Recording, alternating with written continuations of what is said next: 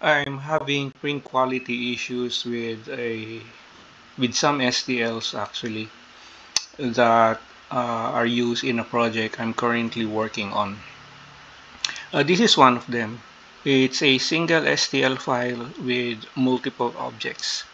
So let me zoom in, and based on my experience, the orientation of the different objects will not produce the result I wanted.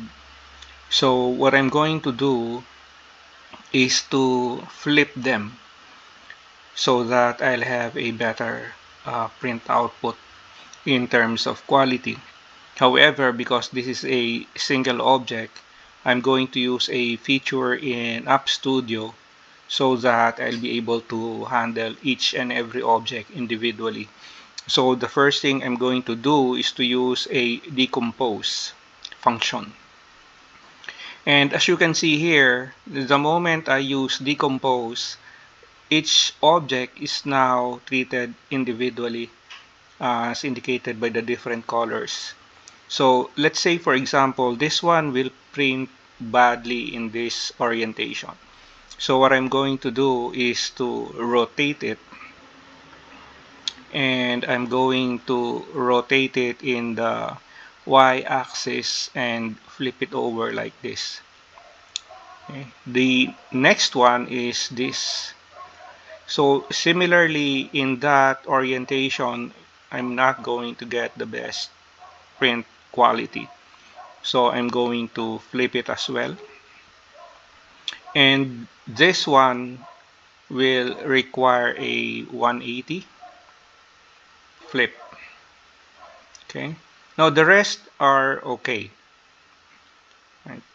Now that I have changed the orientation of the objects I'm concerned about, I no longer want to, you know, have to treat them individually. So what I'm going to do is to do a select all, and I'm going to merge them so that they'll become a single object once more.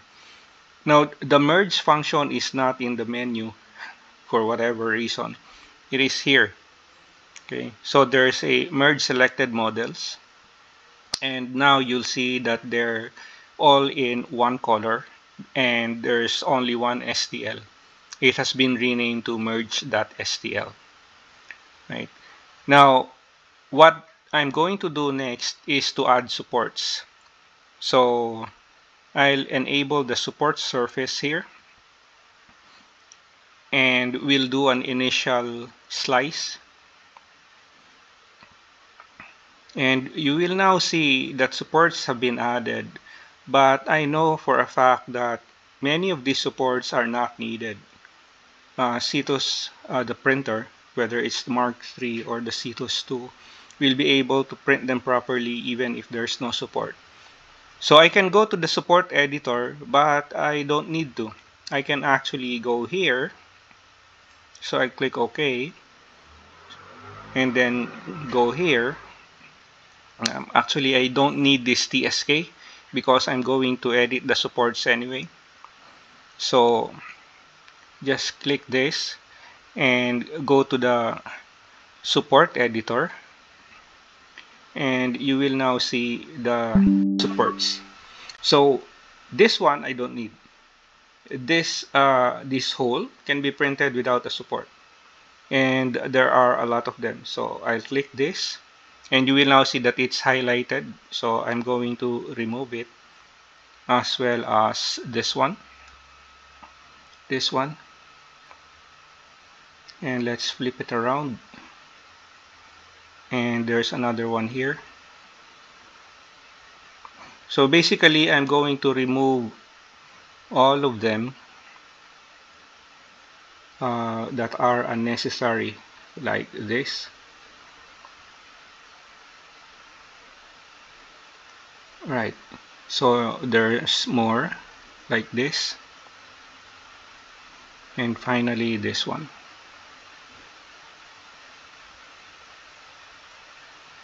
So when you click on a support, it will be highlighted here, so you can disable it. okay, so that it will not be generated when you perform a slice. But wait, there's one more that I can see, which is this. So let's turn it off. And this, let's zoom in and turn it off. Alright, so also this one, they don't need support, so let's remove them. In the rings, supports are not needed for those.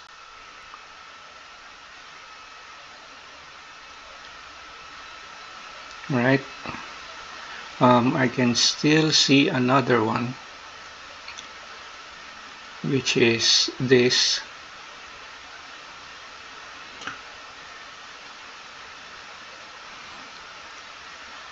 Okay, but let me check. No, it's not. Alright, so let me click exit, and as you can see here, that's the support I was looking at earlier, which doesn't need to be there.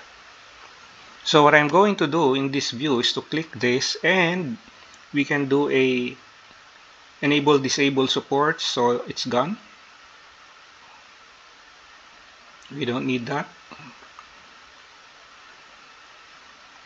And it looks good. So I've eliminated all those supports that I think are unnecessary. Okay, so let's zoom out. And I'm going to do a slice. And there you go. So I'm quite satisfied with all the supports that will be added. So this is the bottom, and you can see the support orientation. You can actually change some things here, like for example the support angle, like how this is going to be laid out. So we can go to our STL. Let's remove the current TSK. Go here, and under the path we have the angle here for the support. So let's say for example I don't want the 105 angle, which is what we have seen earlier. I can change it to, let's say, 145. Hit OK, and then let's slice it again. And as you can see, it is now in a different angle compared to earlier. Alright, so you can also change this angle, which is the support angle too. So again, let's remove the TSK, go to the configuration of the model, and then we'll go to path, and we'll change the support angle to from 15 to 45, and we'll see how it will look like after we slice it. So these are now the changes, and I think with this angle, removing the support will be much easier. But even the default one is already easy to change. Okay, so I'm ready to print. I'm using my custom PLA configuration here, which can be seen in the materials. I'm using eSun filament, and this is how I configured it. And I'm currently connected to my printer, the Cetus 2.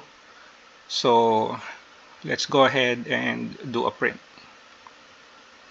So that's it, and I can post the results later. Thanks.